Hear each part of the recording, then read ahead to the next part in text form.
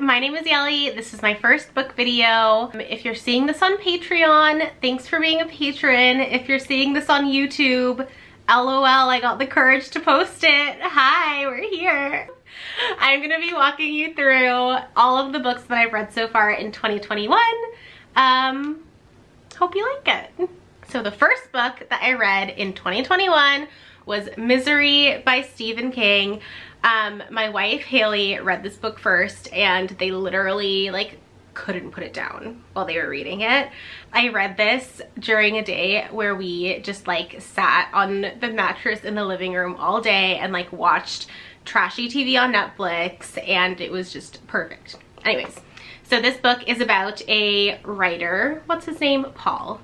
Our friend Paul is a writer, and basically he takes a drive during a really stormy night, and he's in the middle of writing his newest book, which I, as somebody who writes, love books about writers. So this already was had me gone. And he gets into a really bad car crash and is saved from the car crash by somebody named Annie. But once he wakes up, he realizes that Annie isn't what she looks like to begin with. And without spoiling it too much, basically he has to figure out how to get away from Annie and get out of this house, because Annie is a super fan and she is keeping him hostage while he writes her a novel.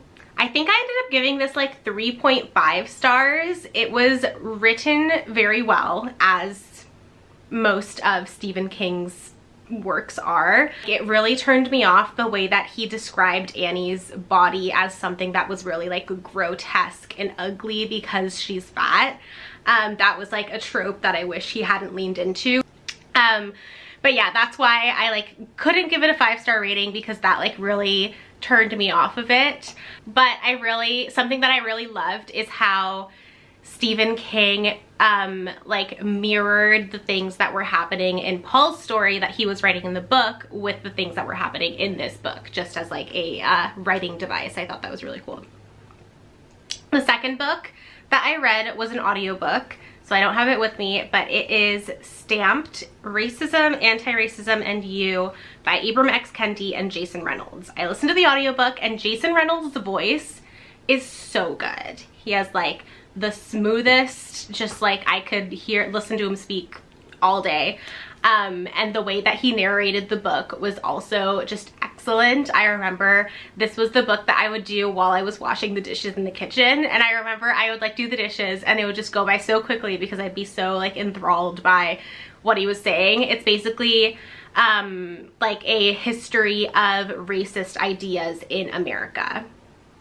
It's very good, very accessible, very easy to follow along and learn from, and I would definitely recommend it to anybody who is a little bit intimidated by more academic works or academic jargon and language.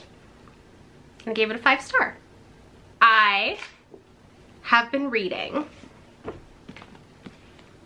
these guys. I started rereading the Series of Unfortunate Events series because my wife Haley was rereading them in her Discord, and I have actually been collecting these from thrift stores for the past 3 years or so. So it's taken me a really long time to collect almost the whole series. I think I'm missing 13 and 11. Maybe I'm only missing 2 of them. It took me a really long time, but anyways.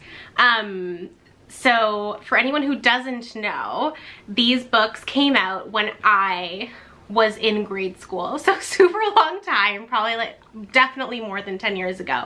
But they're about Klaus, Sunny, and Violet Baudelaire. Their house burns down mysteriously one day, and their parents die in the accident, and they go to live with their closest relative geographically, called Count Olaf, and he is very not nice. And he's basically trying to get their big fortune that their parents left them. And so all of these books are essentially Count Olaf following them around to different family members that they get passed along to and trying to get his hands on their fortune somehow. We talked about these books in my children's literature class in school, and I remember one of the most memorable things that I learned about them was that they were very like groundbreaking at their time because they were one of the first children's books that trusted kids with difficult subjects almost, or like treated kids as adults in their own right, or as like people in their own right with agency. And like the tone of the narrator was very something that had like never been seen at the time when they came out, which was very cool. So yes, anyways, very fun. I've read these all before when I was a kid, but it was so long ago that I don't remember the plot, and it's been really fun to reread them. And yes, I typically give these like 4 stars when I read them. The next read of the year was Radical Belonging by Lindo Bacon. I got sent this copy for my work at She's All Fat because we had Lindo on for a podcast episode, which I will share the link for. It was a really good episode. Lindo is amazing. And I gave this book a 5 stars. Basically, it is like an exploration of belonging, and the thesis behind it is essentially that everybody, essentially at our core, we just want to find community and we just want to belong. And it's like an analysis of the systems and the structures that keep certain people from finding community and from belonging, but it's also part memoir because Lindo talks a lot about their own life in this book. And what I loved most about it is that it talks a lot about like taking trauma-informed perspectives when thinking about things or approaching different things in your life. And I just really loved it. It felt like a warm hug. It took me a long time to get through because I was reading it at a time where I just like really needed to hear a lot of the things that were in it. So I would read a chapter and then I would be like, oh, like it would just like really hit me. And then I would have to like take a week to process what I read. Yeah, it was just really good. It's a book that I've underlined so many things in, and I can just like flip through and read through, like I literally flipped to a random page and there's underlinings on it. It's really good. I gave this 5 stars. Okay, so the next book that I've read was from the library. I'll put the title right here, the title page, cover page. What's it called? The cover. I'll put the cover right here. It's called Dark and Deepest Red by Anna Marie McLemore. It was really good. It's based on, what is the like Grimm's fairy tale where at the end the evil person like dances themselves to death? There's a Grimm's fairy tale where the like evil queen, stepmother, or person at the end basically is like trapped in shoes and has to dance for the rest of her life, and that's the punishment that she gets at the end. So it's like loosely based on that. So there's 2 storylines. One of them is about a girl. I read this a long time ago, so it's a little bit fuzzy, but her name is Olivia, and her family is like a family of shoemakers, and they make these red shoes that a certain time of year give people like courage. So that's the time of year where like if you're wearing the red shoes, you will confess to the person you love that you're in love with them. And then on the flip side, there's like a parallel storyline that's in the past where there is a plague where people dance themselves to death. A lot of what that storyline is about basically about how like the Romani people are being persecuted and like accused of causing this plague, even though, you know, obviously, how could they? Spoiler alert, they didn't. But yes, anyways, it's really interesting. It's really interesting how the 2 storylines like come together. There's romances in each of the storylines, which are so well written. There's like trans representation. It was really good. I gave it 5 stars. It was a book that took me a really long time to get into, but once I was in it, it was really good. And then the next book I read is Cinderella is Dead by Kaylin Bayron. Cinderella is my favorite Disney princess. Ever since I was younger, she's been my favorite Disney princess. So I was really excited to read this book, and it was not what I expected at all, in the best way possible. I gave this book 4 stars. The only reason I took a star away is because a lot of the dialogue felt very forced to me in terms of like the writing itself. But the plot was so good. It was so fast paced. It was so easy to read. And it just truly, like, it takes the Cinderella story and fairy tale and completely like twists it, flips it on his head. Is so good. There were so many moments where I audibly gasped because it was like so good. And as somebody who had such a like a personal connection to just Cinderella in general, I like thoroughly enjoyed reading it. It was so good. My next read was Cemetery Boys by Aiden Thomas. I'll put the cover up here again. This is not one that I physically own, but this one and Cinderella is Dead actually was recommended to me by my little sister, and this one was 5 stars. It's another book that took me a while to get into, but now that I'm saying this a lot, I think that it might have just been a me problem where like near the beginning of the year reading was hard. Cemetery Boys is about, it's about a boy and he lives in a cemetery, and his family is a family of brujos, and they are like preparing for the Day of the Dead that's coming up. And one night his uncle goes missing, and that's kind of the inciting incident.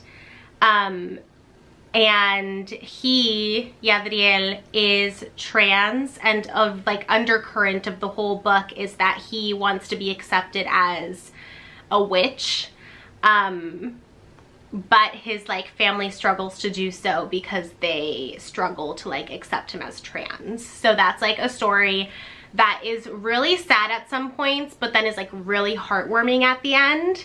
It didn't end the way I expected, and it was really heartwarming, and yeah, it was really good. The romance in it is really good, very queer. It was excellent. It was 5 stars for sure.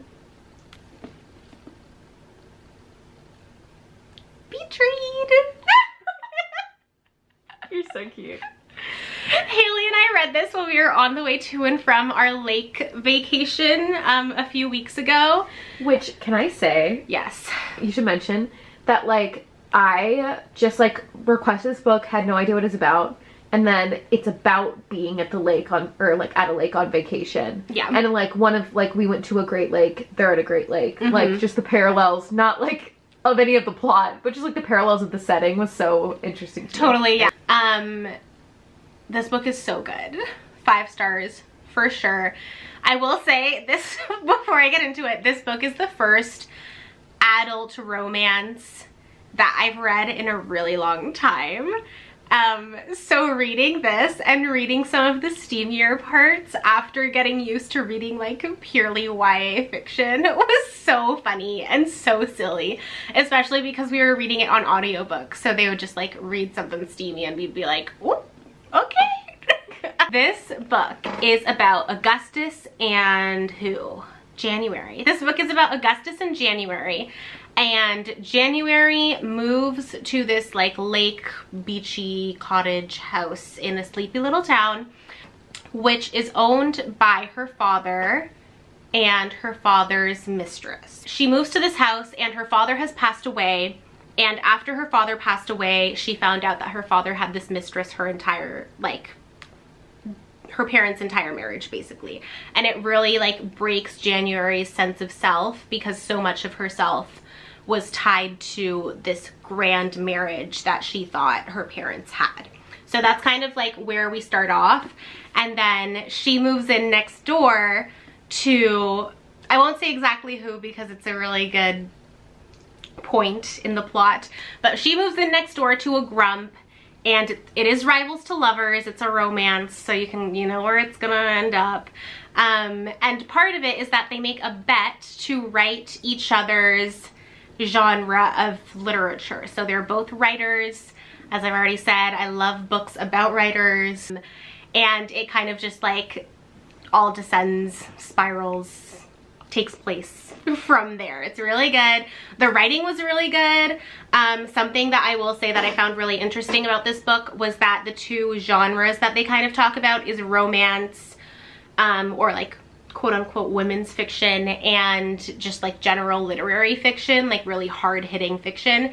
And I thought that it was really interesting because both of those genres are really talked about in this book, and I thought that this book was a really good blend of the two as well, just like kind of meta narratively. 5 stars. Also, look at this cover. Gorgeous, stunning. The next book I also read for work. So I got the ebooks sent to me, but I'll put the covers up here. There are a couple of books. They are 2 Dark Moons and 3 Seeking Stars from the Sione cycle. I'm not saying that right. I'm sorry, Sienna, but I don't remember how to say it correctly. But they're by Avi Silver. They are fantasy novels. I was really intimidated to read them because fantasy is really intimidating to me, but I thought they were really accessible and really like a really good book to read and get into if you're somebody who has been scared of fantasy but wants to try fantasy out. So essentially, they take place in this location where there's like different moon phases, and when you're born, the moon phase that you're born under basically dictates your gender. It dictates like the personality that you're expected to grow up with, similarly to astrology, and kind of like the role that you take up in the community. So I thought that was really interesting. And then another part of it is that if you're born under the Minhal phase of the moon, you and your family get automatically exiled from the community just for being born under that phase. The way that Avi sets up this story is that this character is born under Minhal, but her parents lie and decide to say that she was born 3 hours later so that they don't have to exile her, because like at midnight that night, the new moon phase shifted over. And then essentially it's about her getting lost. There's huge lizards, there's romance. It's very much about found family and about queerness, and it's just so good. And then the second book, there's a new character introduced who is basically Fire Lord Zuko. So what else could you ask for? I was sold. Both of the books were 5 stars, and it's very much about this character trying to like put together her world again, because we live in this world where globalization hasn't happened. There's no like cell phones or internet or whatever. And also the Sky Bridge, which is like the bridge that's connected these communities together, has fallen and has been fallen for several years. So it's very much about So Mang, the main character, trying to put these pieces of the world back together with the people that she meets along the way and with these huge lizards that she meets along the way. And it's very heartwarming. It made me tear up multiple times. There is a 3rd book coming out and I cannot wait for it, and it was really good. Next book was Fat Chance Charlie Vega by Crystal Maldonado. This book was so heartwarming. I gave it a 3.5, but I think I'll up it to 4 stars because it was really good. So this book is about Charlie. It's about Charlie Vega, and it's basically about her navigating her way through high school. Her father passed away, and it happened long enough ago in the book that it isn't heartbreaking to read about, but it's still very much like an underlying theme of the book. Like his absence is there throughout the entire book. And it's about her and her best friend, and Charlie is fat, so a lot of it is about like her and her fatness, and a lot of it is hard to read because she is just like so hard on herself, and a lot of it is her being like putting herself down essentially, and then the people in her life being like, don't do that, why are you doing that? So a lot of it was difficult to read in that sense, but a lot of it was also like very fluffy in the way that high school can be fluffy. Like a lot of it is her fighting with her mom and then them making up the next day, or her like navigating boy stuff. And a lot of it that happens is just stuff where I'm like, oh my gosh, I feel for you so hard, because I remember being in high school and feeling like everything that happened was the biggest thing in life that was happening, and just feeling like the weight of the world was on your shoulders. I loved Charlie. I felt very like protective of her. Very much Dumplin vibes. If you're into Dumplin, I would very much recommend this book. Okay, next book that I finished this year is Life of the Party by Olivia Gatwood. I started it last year, and this book has taken me a really long time to get through, because it's essentially a book of poems about true crime and about the victimization of women. And it's specifically about the way that we consume true crime and the politics of that, the politics of watching all of these women die essentially and calling it entertainment. So needless to say, it's very heavy. It's very beautifully written. Olivia is so talented. I've loved her work for a really long time, but it took me such a long time to read because it was so heavy and so heartbreaking. For fans of My Favorite Murder, I think that there's like a little dedication to My Favorite Murder in here somewhere, or in the author's note. I gave it 4 stars. It was excellent. The last book that I've completely read in 2021 is this bad boy, this chonker of a novel, The Ballad of Songbirds and Snakes by Suzanne Collins.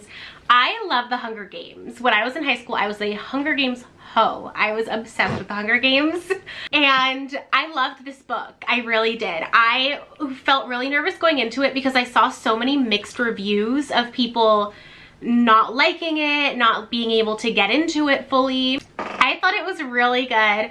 I gave it a 3.5 because it's split into 3 different parts, and I loved the first 2 parts, but the third part almost seemed unnecessary to me. But the third part I think could have been condensed a lot, or I don't know. I don't want to say too much because I don't want to spoil it, but the third part compared to the first 2 was it felt like at the after party of the play, where you've done your dress rehearsal, you've done your performance, closing night has happened, and you're at Tim Hortons in like smudgy stage makeup, drinking coffee, waiting for your mom to come pick you up from Tim Hortons at 1 a.m. That's what part 3 felt like. So it was okay, like it was good. But after closing night, it felt a little bit like a downer. I really liked it. I like what Suzanne Collins did with the character of Coriolanus, because I was really skeptical about reading a book about somebody who ends up being President Snow, who's this like awful dictator authoritarian who murders children. But she wrote it in a really smart way, because at no point in the story are you rooting for him to become president, or like at no point in the story do you not think that it's going to end with him being an awful human being. Like, you know what you've signed up for. You know what's going to happen. You're just there for the ride. The thing that I loved most about it was seeing how the Hunger Games develop and become what they eventually are in the trilogy. Like, a key plot point in this book is basically that nobody is watching the Hunger Games, so they're actually trying to change the Hunger Games to make it into something that people will watch and consume. So I thought that was really interesting. I could write a whole, like, let me know if that'd be something you're interested in. It would be like a video essay about this trilogy, but I could honestly write countless essays about this novel. It's so interesting. But yeah, that's it, lads. So this is the last book I've finished. I will be making another video about books to come. If you like this video, give it a thumbs up. If I finally got the nerve to post it on YouTube, thank you so much to my patrons. Haley, Helen, and Halima, and Amal. I love you guys. Thank you for your support. If you want to become a patron, I'll put the link down in the description box once again if I post this on YouTube. Leave a comment and tell me what your favorite book of 2020 has been so far. 2021, how time flies. Bye.